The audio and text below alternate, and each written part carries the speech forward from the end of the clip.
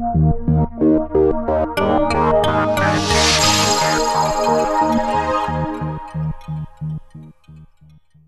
celebrate why we're here. We're women!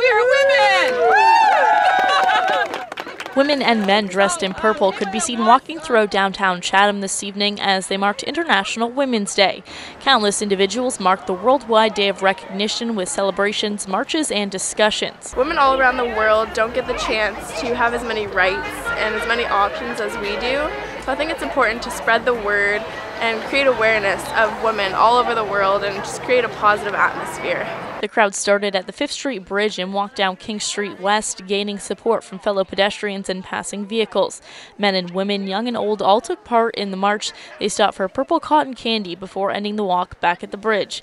Ashton, Patis, BlackburnNews.com.